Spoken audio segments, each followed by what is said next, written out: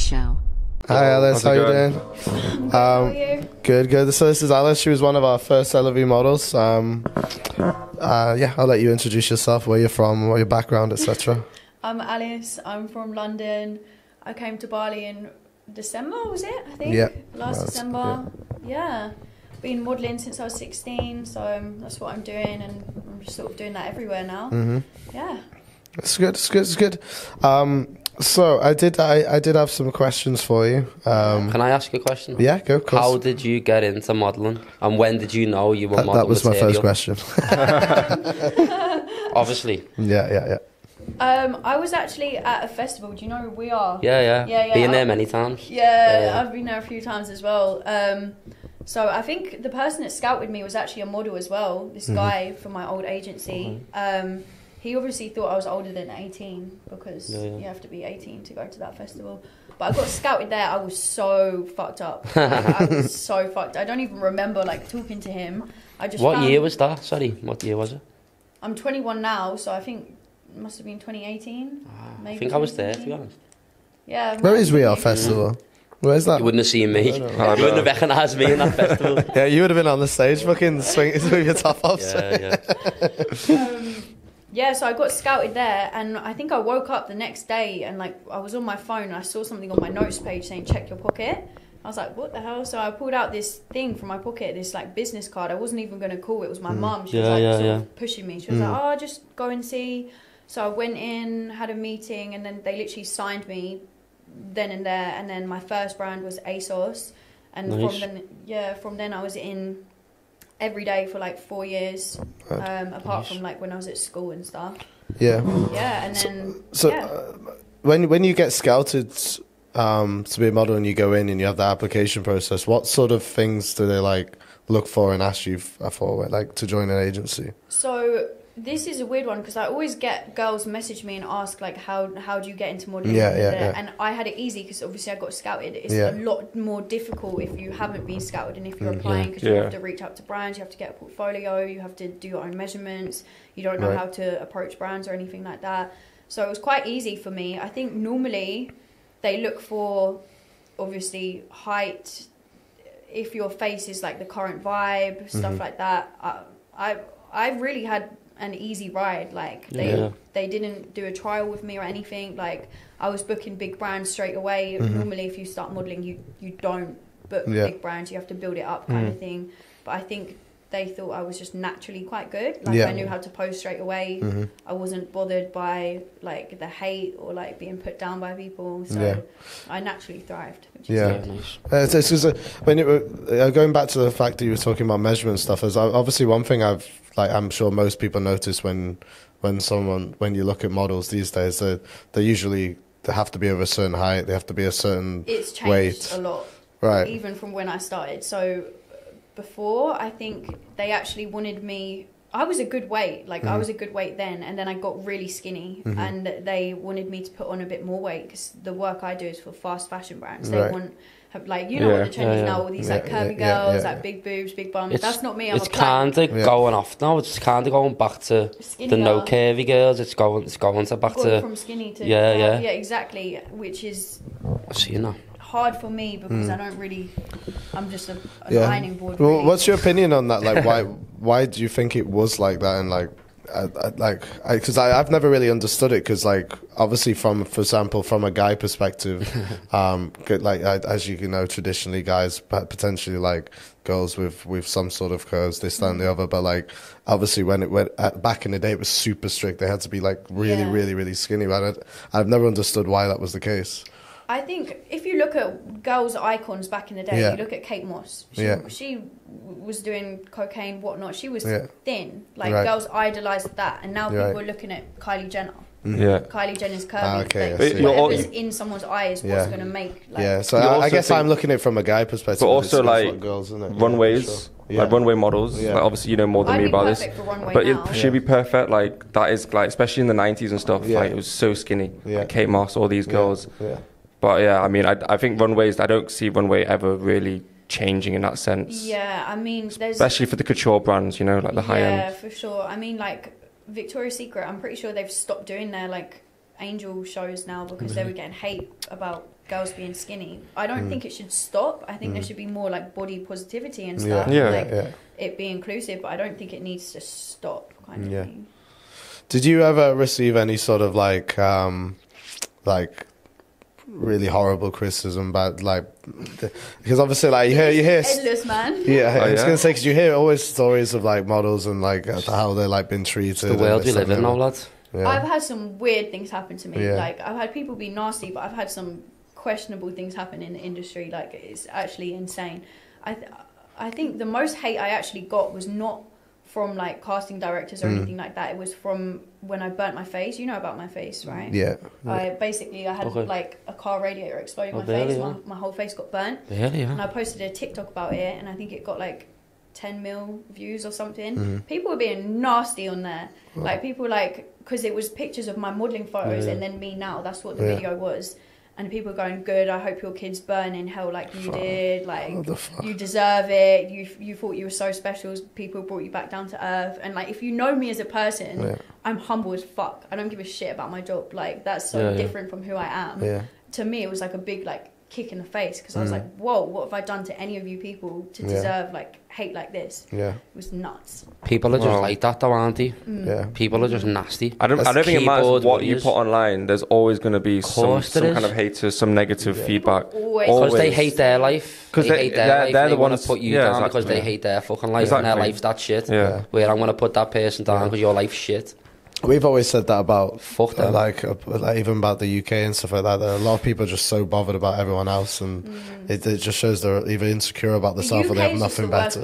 Toxic place. So toxic. That's the biggest thing. I've never been asked what people think of me. Don't give a fuck. Not asked. That's the way you have to be though, because you can't enjoy your life if you care what everyone thinks. But a lot of people do. A lot of people do care, and that's the problem. Like, how should I post that picture if people care? Like, you do you, and be you. And that's what everyone should be. Just be yourself. And then you'll actually, once you're out that comfort zone, you'll see so much more happening in your life. But so many people are so, like, they care so much where they don't get out. So. Do you not think it's almost the opposite, though, with the modelling side of things? Because, like, do they try and mould you into something that you're not, if you know what I mean? They might see potential in you, but then it's like, you need to do this, you need to do that, you need to look like this. I've had like a mad identity crisis because I've been doing it since 16. I was a kid. I didn't even know myself. I didn't have my own style. I didn't really know who I was. And I was told to be someone. Like, I wasn't allowed to change my looks, like my hair, wasn't allowed anything, wasn't really allowed to experiment with anything that I wanted to. Like, I was kept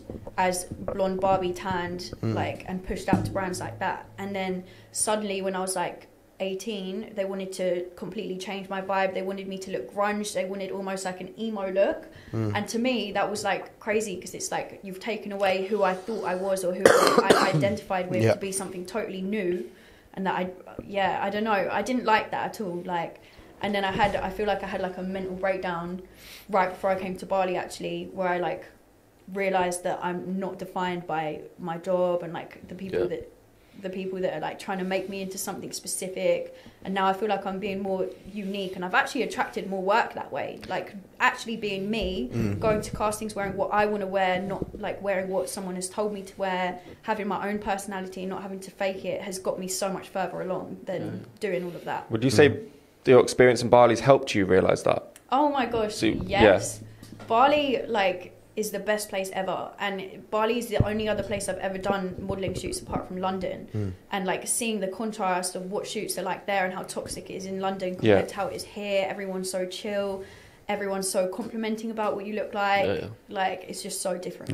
That was one of the questions I was going to ask. Like obviously you obviously joined a lot of model agencies in London and some of the big ones, and then you then came here. And like, is the experience obviously, like you said, it's a lot more chilled here, but like what, like for anyone who wants to come over here to do modelling, is it easier to get into here? I would say it's definitely easier. So I was with an agency called Phoenix in London, and from 16 until right before I came to Bali, so I was with them for a long time. I didn't know anything else. I didn't know even how to approach other agencies. Then I came here, no intention of modelling at all. You're actually the reason I started modelling out here, because you were talking about like a couple of the agencies and stuff. DM'd them on Instagram. They're like, yeah, come in. They took a video and started booking me work. It was so easy. And then I went back to London like a couple months ago. I signed with Storm, which is like one of the best. Yeah. But it was very like formal. That is done in this order. Like it's a lot more difficult, I'd say. Yeah. I'm guessing it was a massive pay difference between here and I was about London, to say that. Do you know what? Yeah. Yes and no. I think shoots in London, I made a lot of money because, like for ASOS, for example, I was their best seller. So I was like on top rate. Right. So I made very good money and I was working regularly. As a model, it's not normal to work every day. Like it's normally very random. So I'm not working as much here. Yeah. Not making as much. There was a couple shoots I did where I was making like the same amount. Yeah. It was like on par. Okay. But the shoots here are like 4-hour shoots. It's on the beach or it gets cancelled or you know, you get booked max 1 or 2 days a week because there's not many brands here. So it's definitely different. But because the cost of living here is so much cheaper and quality of life is like 10 times better, it kind of makes up for it, you know? Yeah, of course. One of the questions I was always curious about, because obviously like from a perspective of from a promoter, like as soon as I tell someone, or at least tell someone I'm a promoter, they got this instant stereotype that I was a certain way. I was going to say, like, because obviously, like, do you think you get treated differently when you told people your model if you had it in your bio? And I don't like telling people. Yeah, I get really uncomfortable. Yeah. Or like if I'm out with friends or like something and they're introducing me and they're like, oh my god, this is my friend, she's a model. I just sit there and I'm like cringing inside, like please shut up. Like oh, it makes me feel really awkward. I think people assume if you're a model that you're a bitch. Like what's your first impression of me? Because we've met a few times but we haven't really spoken. I think you're a nice girl. Oh good. But I'm not that makes a change. No, but like I am that type of person where I don't judge anyone for like who they are or what they do. I've always been that way, you know, because I've been in a position where, as you said, I've been a promoter for like 11 years, so and everyone sees my Instagram and thinks, oh, he's a cunt, he's a fuckboy, he's this, that, but you only see 10% of my life. I only post the good stuff and what promotes me, you know, as a person. Like I've got two characters where the promoter Liam's that guy, and then the actual guy behind the scenes is chilled out and loves going to nature. And I think as well, like when I meet people in Bali now, I never assume anything because everyone here is so nice and genuine anyway. But like I would say back in London, like especially when I was a promoter and I had that when a girl's had a certain look or a certain way, I was like, okay, this girl's going to be really stuck up. They're going to think they're full of themselves. Especially when you look at social media as well, because people portray to be themselves very differently on there. But like for me, like you don't fit the stereotype at all. Like knowing you as I do, like you're very chilled, very and, friendly as well. Like the first time I met you, like you make the effort to talk and communicate. Where some girls you can kind of tell the way like they just standoffish. Sitting there like the dog's bollocks, you know. Where you were very friendly. And I'm sure you've met plenty of them. That, though. I'm sure you've worked with many of them. That's what I was going to say, right? So I've been surrounded by that. Like that's the environment I've grown up in. Bitches, man. And I stay away from that. Like I do have model friends, but only people that are on my vibe, people that are nice, people that are friendly. If you think that you're better than anyone else, stay away from me. Like that's literally the only attitude I can have at this point because it's just toxic. These girls are toxic. The guys I actually got on with more than I do in general anyway, get on with guys more than girls, but the male models, friendly, friendly. They definitely think they're special and that they can get any girl, but apart from that, because they can. Really nice. You know, the thing is it Joshua Miller, is it? Like the dark skinned lad. Oh, did he work at ASOS? Yeah. I probably know him. He's one of my good friends. He DJs and stuff now. He used to work for ASOS. And like, I don't know if you know Jay Monroe and stuff like that. You know? I'm dead good friends with Jay. I've known Jay for like 6 years. And I don't know if Callum works with them. I don't think he does. He's got vodka and stuff now, but I knew Jason who was like before he was a model. He was dead skinny, and then like all the girls said you need like get some muscle on you, and then 2 years later he's a big cheesehead. He gets covered in tattoos. Oh, he's dead nice, Jay though. I know a lot of them people in that industry really. I don't actually think I met him like at ASOS. I think I met him out. He does JD and stuff now, because obviously I was in Ibiza, so like a lot of models from London used to come to Ibiza, and that's where I used to meet them all and stuff. But as I say, you meet them. For me, every model that I've met's been fine. You know, I haven't experienced like, oh, she's a bitch or he's a cunt. Oh, look at you. But you've worked in the industry, you've seen it, haven't you? Do you reckon it's easier for men or women in that industry? Men. Is it? Yeah. Because if you think about girls, it's so competitive. There's a million other brunettes that are beautiful. Do you know what I mean? That could easily take my job. Well, you're not thinking about guys. I feel like there's such a distinct look for guys at the moment, though. Right. Like, either you can be a model or you can't. Do you know what I mean? Like, right. And you probably know the ASOS boys. They all look very similar. Like, Yeah, they're they all do. tattooed. They're all chiseled. They Yeah, all have yeah. like really short, sharp Yeah, hair. yeah, Like yeah. they all True. look very similar. So you kind of know. Do you know what I mean? Yeah.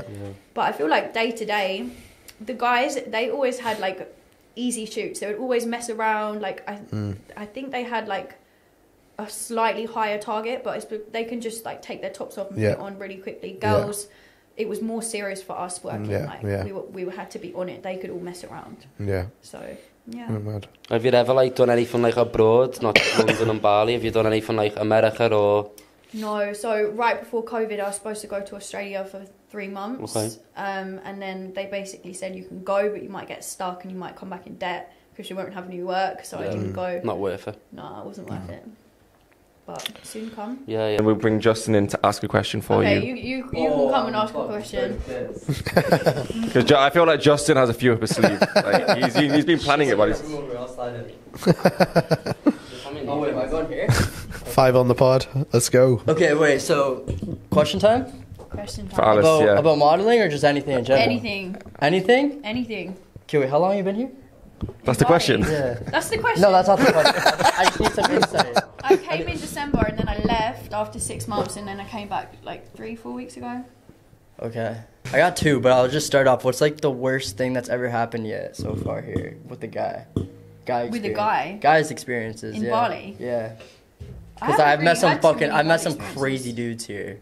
Really? Like the creepiest thing, maybe. Just like just like I've just met creepy dudes. I was quite sheltered. Like the first time I was here, I didn't really go out much because my friend and me didn't really want Well, to. something bad happened to her, not Yeah, you. dude, That's a that's fucked probably up the worst story. thing. Was something bad happen to you? Her friend. No, my friend. We am I allowed to say names of places or not? Yeah, I wouldn't do the I same wouldn't place. drop Just, names. just say Okay. a place. Unless if it's a dude and he's weird. We went to a place and then went somewhere afterwards, like a club, and my friend got spiked by like these 3 fucking weird ass men at the bar. Literally, she wasn't even drinking alcohol at this place. Like, she had water and they were being funny, and like she put her drink down and we went to the toilet. We came back. She was fucked up. That's fucked. It hit her like in the cab home. She started having these spasms. She was like foaming at the mouth. She was in bed like literally. It was literally a sequence. Like every 2 minutes, she would start like. Was it meant for you?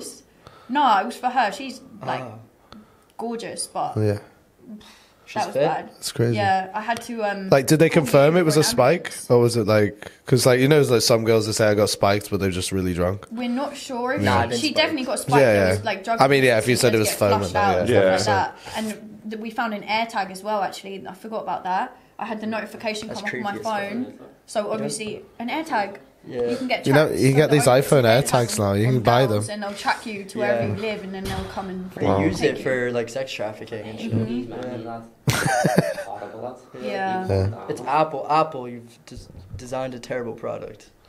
It's actually just for losing your pets and stuff like that, isn't it? Like, Mm. Meant for like, like yeah. losing certain Yeah. things, but not following people. Yeah, I mean, that was creepy. What was the second question? I just always ask fucking sexual ass questions. Hit me. So you've been here since December? Yeah.